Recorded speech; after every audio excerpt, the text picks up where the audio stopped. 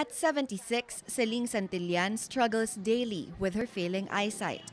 Last week was particularly difficult, what with power lines down in the aftermath of Typhoon Glenda.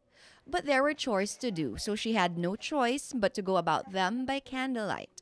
She fondly recalls living in Samar, where blackouts were easier to deal with. Pwede kami pumunta sa bukid, sa mga nyugan. Kapag kami dito, wala talaga.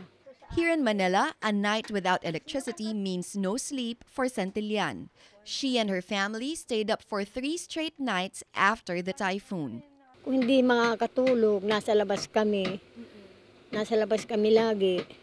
That was also true for Concordia Children's Services, a home for infants and children up to 2 years old waiting for adoption. Social workers here took pains to keep 26 babies comfortable throughout the ordeal. The problem is that prolonged blackouts pose risks to children's health. Some medical interventions that we are doing for the children, like nebulization for those children who have asthma, hindi namin sila manebule, so very uncomfortable sila. And aside from that, syempre sleepless nights, very irritable sila, and then yung rashes nila, mas nagtitrigger, hindi lang yung colds, hindi lang yung cough, pati na rin yung rashes nila. Kasi we just had our summer nitong nakaraang buwan, so nagka-rashes sila doon.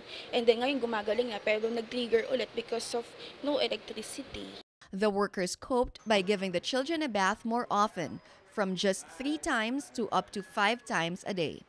Children and the elderly take the hardest blow from power interruptions, and for most of them, especially the poor, there is no other way but to endure the heat and the darkness.